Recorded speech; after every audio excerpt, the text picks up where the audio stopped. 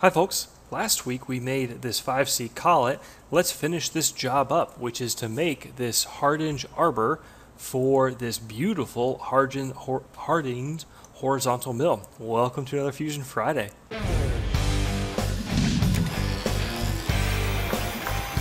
So as you can see here, this area right here is the 5C collet. The cross hatching here would represent, I believe, the mill itself. And we've got a variety of dimensions. Go ahead and screenshot this or print it out, because I've got it printed out on my desk, and I'm probably not going to refer back to this drawing a lot during the video. I also have not practiced this, so if I make some mistakes, you're going to have to forgive me. Let's rock and roll though. First thing I want to do, and I don't know whether this is the right thing or not, but I kind of want to get rid of the factory collet just to clean it up, because I only really want to have my new part in here. Before I just delete it though, remember when we did the sketch, let me right click on that sketch here and edit it. You can see we've got these purple lines. Purple lines mean they're linked back to that factory collet. That's the exact thing I want to get rid of. So it's sort of not fair. You can't tell Fusion, hey, I want to delete something, when that thing that you want to delete is what gave you this purple line. So what we can do is drag a box around everything, right click, oops, and say break link. That should turn them all blue. And blue means you can drag them around. Well, that's not good. I know this is a good design or geometry. I don't want it to move. So same thing, drag a box around it all, and then see this constraint called fix. I click that. They all turn green, which means they are locked. Now that guy is still purple. If I right click, maybe delete the coincident. I'm trying to get rid of it. We'll see. Stop sketch. So I'm still good. My thing's still there, no errors. Let's see now, can I right click, delete? See, it says it's referenced by other features. It shouldn't be though. Hit yes. It gives me this error. I think we're okay. Anybody have any idea as to, oh, here, the body's still there. Delete that thing. Anyone have any idea why? I'm not too worried about it, but it bothers me that it's not clean, because clean is good and fun. So let's get onward here. This collet has, let's assume it gets extended out 1/8 of an inch from a normal 5C. It's got this 1-inch shaft that comes out about 5 inches and change, a thread relief, a thread, a flat area, and a taper. So let's fix our collet here first. Let's go back into the sketch. So let's say that if this is the normal end of a collet here, okay, let's hit T for trim. Let's trim that away. So now I can say L for line. Ooh, didn't want to do that. L for line. There we go. What happened there? And I can just drag this out. Now see how I'm going way further than the 1/8 of an inch? That's because I don't care about the dimension right now. I'll come back and dimension it. I'll drag up, and see, I don't get a natural intersection point, but if I come over here and just let my mouse hover, now I can snap back and it gives me that point, and boom. So see this little right angle? That is what you see right here, which is a perpendicular joint. So that's always going to stay square, which is important. Now I can hit D for dimension, click this, oops, D for dimension, click this, and I'll say 0.125. So that's as extended out this, assuming I'm making this assumption, that this part needs 1/8 of an inch longer than a normal 5C. Hit stop sketch, it's not there. That's because I've got to right click on my revolve, edit feature, hold the control key, and that's going to let you add this profile to the selection that gets revolved. Click OK, boom, we are done. Now this arbor is all one piece, so it's one component. So let's go ahead and do it all in one. That means I'm going to go back to this sketch, right click, edit, and let's go. So I need a 1-inch. Actually, if we take a look, the bottom piece is 8.312 from here all the way to the end. So L for line.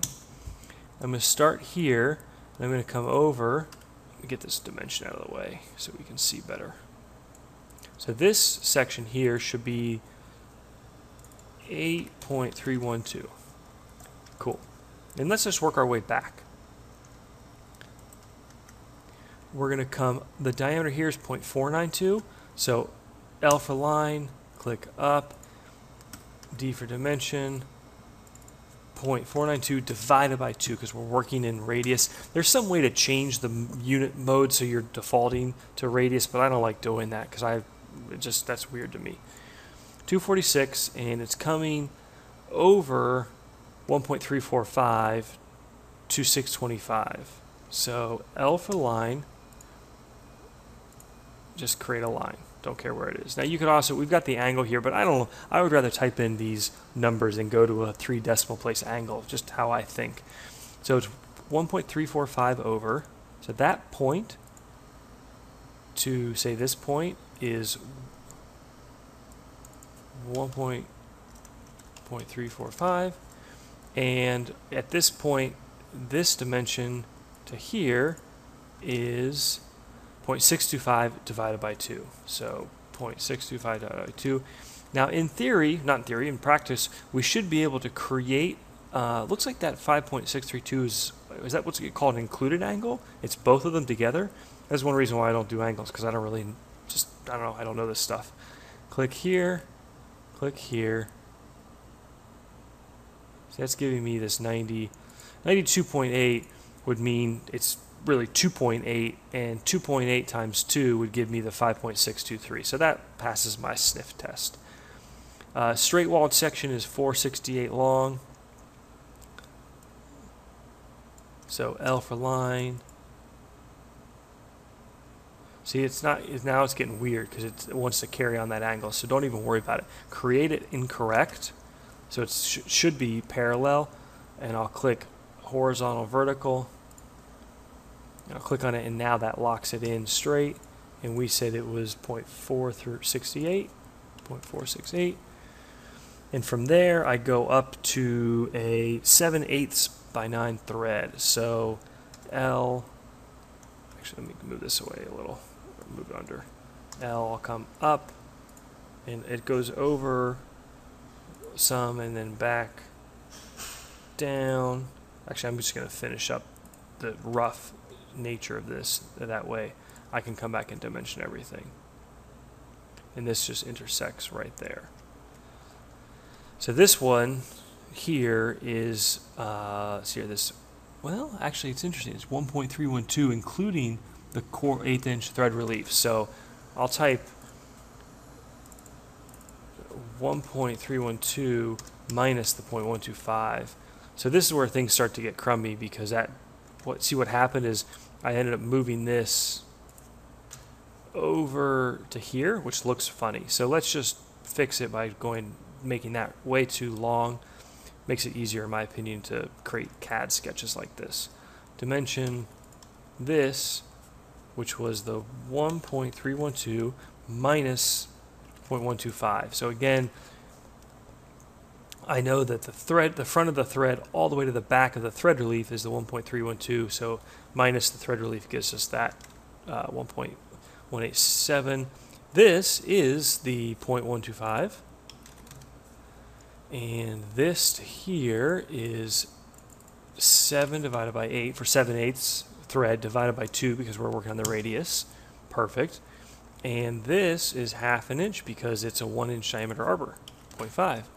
And that actually is most of the work. How about that? Stop sketch. Obviously didn't show up because I've got to right click on my revolve, edit feature, hold down Control once, click that, click OK. There's my arbor, and all I've got to do, we could model the threads, create thread, click on this face, adjust the designation or size to be 7/8 by 9, and that's actually left hand. Ooh, that's interesting. It's not something you see every day. See the LH there for left hand thread, UNC LH. So UNC LH, click OK. And there is our 5C Hardinge horizontal mill arbor. So I hope you enjoyed that, folks. Hope you learned something. If you did, I appreciate the thumbs up and commenting below. Otherwise, take care. See you next Friday.